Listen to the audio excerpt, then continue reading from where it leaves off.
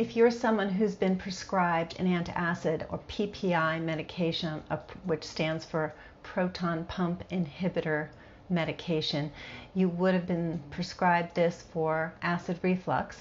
And if you're one of the 100 million people apparently who have been prescribed this medication, as you can tell, it's a very commonly prescribed medication, one of the most commonly prescribed.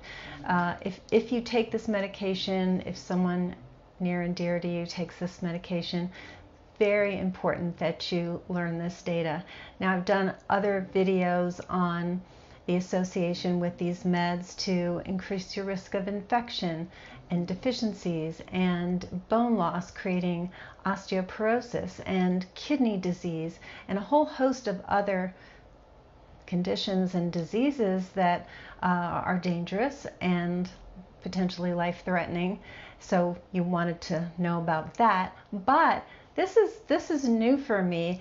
Actually, I'm constantly researching this area because we specialize in hiatal hernia syndrome. Pretty much everyone we meet as a new patient is already on one of these medications. So here's the data. There's been a lot of studies that have looked at the association of being on these drugs long term, and I'm going to define what they mean by long term, and having an increased risk for stomach cancer. So in different studies, there was an NIH study that they found long-term use increased your risk by 1.5 times, so 1.5 increased risk of what they call noncardia stomach cancer. That's the lower part of the stomach versus the cardia part of the stomach is the upper part, which is where the stomach and the esophagus meet. So it's in a specific location, so it's called noncardia stomach cancer. And so again, if the time frame was more than 1 year, so somebody's been on it for more than 1 year, they now have a 1.5 increased risk of developing this cancer. However, if somebody's been on it for 3 years or more, now the risk went to 2.4, so you're more than doubling your risk of getting this cancer. Now, I regularly meet patients who have been on these drugs, not only for years, easily years, but decades. So the risk is very, very real, and a year can go by very quickly. And you know, your doctor keeps prescribing it. It's like, wow, it's been over a year. 1.5 increased risk. So this is a serious situation that you really need to know about. Now, the good news, of course, is that we know how to get to the root cause of why you're having the acid reflux, which would then negate your need to take the medication. So that's the good news. That can be done.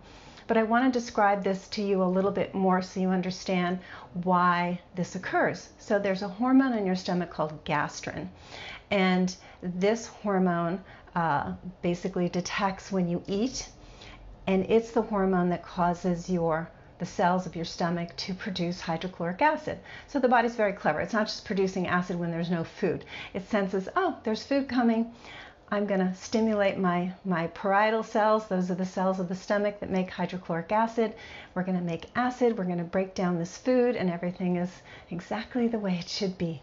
Now, what happens with food coming, but you have an acid suppressing drug in your system, the body tries to make gastrin and successfully makes it, but then the drug is not allowing it to produce the hydrochloric acid. So what does your body go and say, well, that's not right. I produced what I was supposed to get hydrochloric acid as a result. Didn't quite happen. Okay, let me produce more. So it produces more gastrin. So now you have this hyper level of it in your blood. And it is that hypergastrinemia. Emia just means in your blood. So a lot of gastrin in the blood is basically considered to be responsible to have a trophic effect. Just means growth. It's like pouring Miracle Grow on your plants. You want them to grow and flourish. So, but the gastrin can have this growth effect on little tumors that haven't quite developed into anything. They're thinking about it, and now you're pouring gas on that fire. Sorry to mix my metaphors. But you get the idea. So that's the association of what happens with these drugs. They're going against Mother Nature's desire to make hydrochloric acid to appropriately break down your food. And because they've done that, you get this hyper level of this hormone in your blood, and that's considered to have a growth effect on burgeoning tumors. Okay, so I hope that makes sense. I'm just going to look at my notes. Tips for avoiding stomach cancer, just as a general rule: don't smoke, don't drink to excess, although now the studies are, any alcohol is too much alcohol, within reason. I know it's your birthday, fine, go for it. But these, daily drinks, several times a week drinks, is really putting you at risk, so you don't want to do that.